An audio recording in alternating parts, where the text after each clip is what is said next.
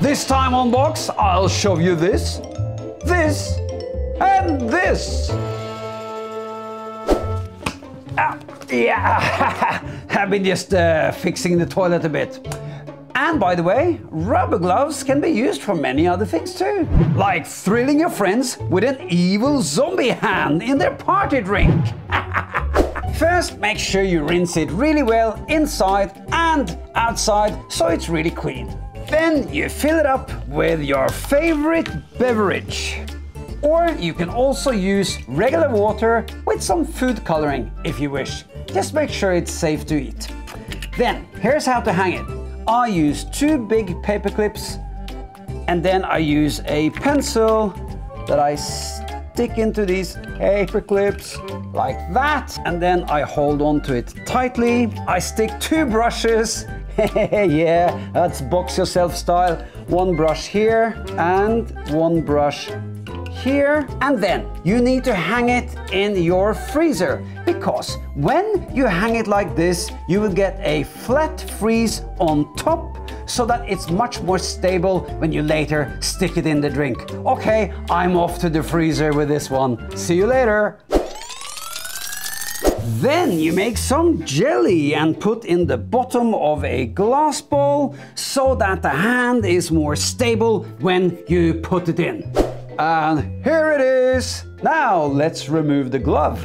I start with making a little slit going down all the way to the wrist. Then we gently pull the rubber off.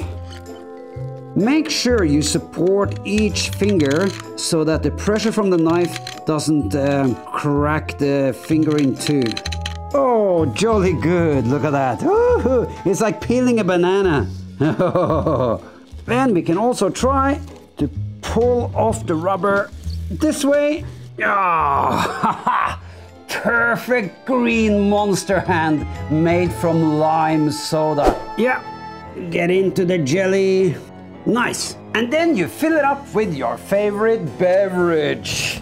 And adding a bit of lemon and lime to make a really nice and fresh drink. Pop in some straws and you have a freshly cursed jelly soda drink. Party time!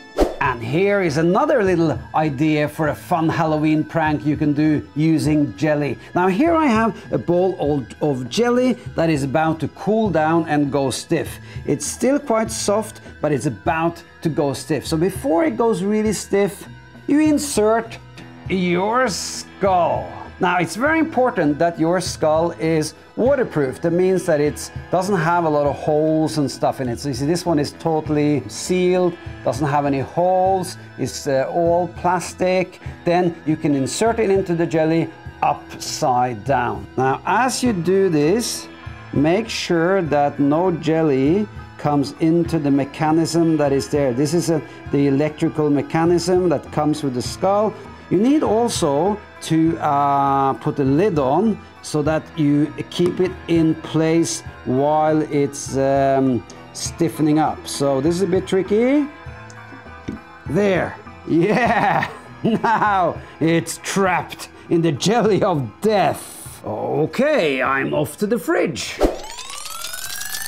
Oh, and here is one that I made earlier. Let's see if it's nice and ready. Okay, I'm going to remove the lid now. So I'm going to use a knife to get the lid out.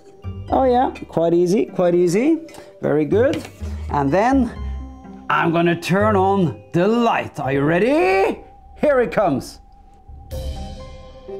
Yeah, and then we turn it around on our nice glass tray. Whoop.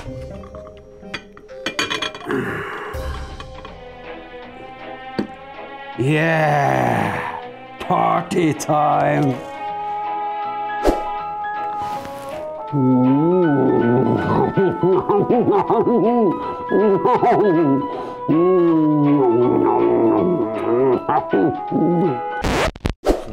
Here's a tip for how to decorate your table for Halloween. Really evil decoration. Now, you need a plate, a bit of red paint. Put the red paint on the plate. That's enough. Then a little bit of water and a brush to dilute it. And when it's diluted, you put on your very best paper tablecloth. Oh. Beautiful disposable tablecloth. Then you bring back your paint. Ready for this? Take your nimble hands, put into the paint.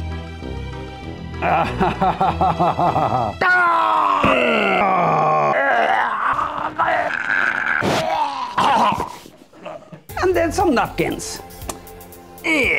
Oh, nice. And when it's dry, you can set up the rest of the table with your cursed cups and plates. Okay, all you need now is a whole bunch of evil food. Happy Halloween, everybody!